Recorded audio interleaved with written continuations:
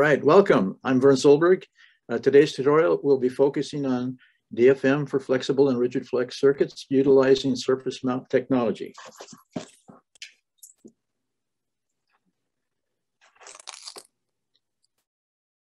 First, we'll look at DFM principles for flexible and rigid circuits. Then we'll get into focusing on component selection and land pattern development. And we'll round everything off with the topic on DFM for SMT, assembly processing.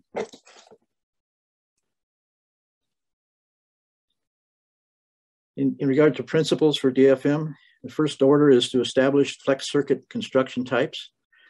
Then we will review the base materials for flexible circuits, as well as protective cover coatings and film variations. Next, we'll study conductor routing and physical feature planning, followed by flexible circuit bending and folding guidelines, finishing up with EMI shielding and impedance control.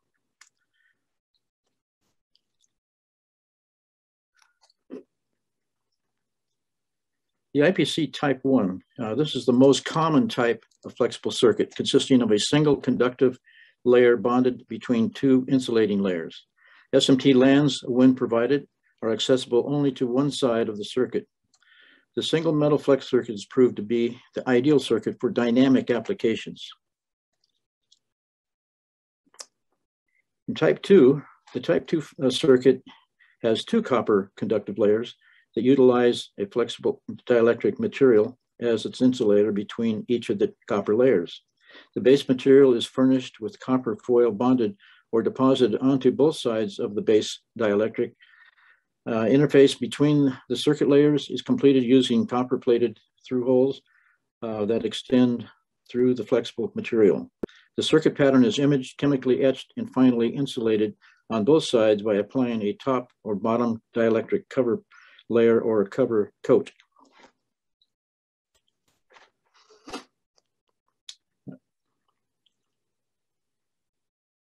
In type 3, the type 3 circuit consists of 3 or more conductive layers stacked and bonded together with thin dielectric adhesive film layers. The plated through vias are formed following lamination to provide the interconnect between the layers.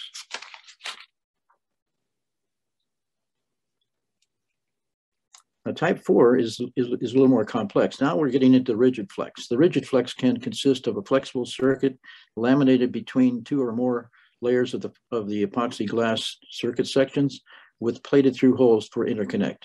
The configuration provides flexibility in a portion of the circuit while utilizing rigid portions for the balance of the circuit design and for mounting and interconnecting components.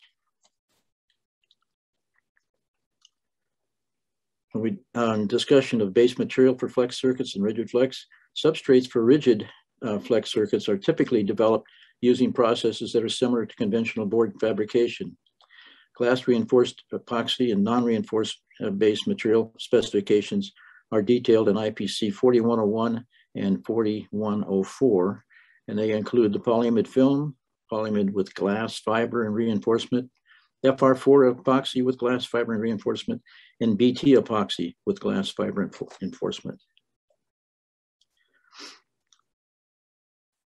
It's important to research the various products to choose the one best suited for the design. The attributes that should be concerned are glass transition temperature, decomposition temperature, reinforcement type, dielectric compound, maximum operating temperatures, and moisture absorption. By the way, the BT laminate material is a blend of epoxy and bismulamine triazine resins. And it's a very stable material. The FR4 material noted in the 4101/126, 29, 30, and 31 are developed for lead-free solder processing, reaching temperatures above 240 degrees C.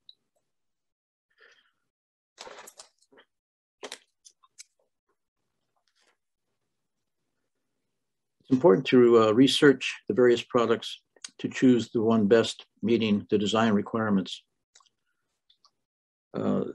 Things that we have to consider is moisture absorption, fire retardancy, electrical properties, mechanical properties, and thermal properties.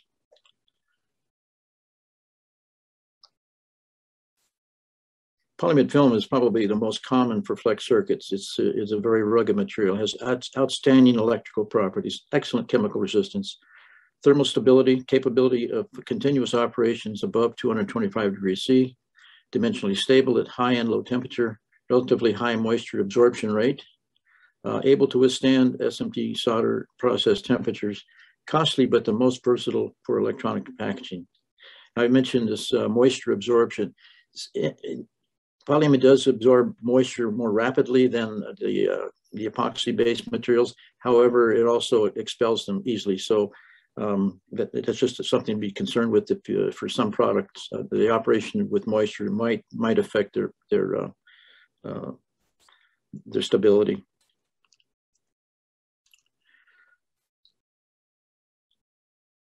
As far as surface protection, after we process the flex circuit, we want to protect the conductors on the surface, and there's several materials can be used. The cover layer is a dielectric film, similar to the base material.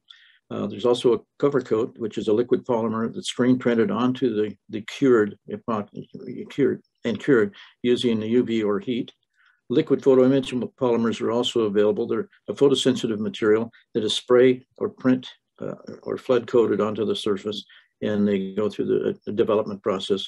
And then there's the photoimage dry film, which is fusion laminated onto the circuit and photoimage to furnish access to the land pattern features.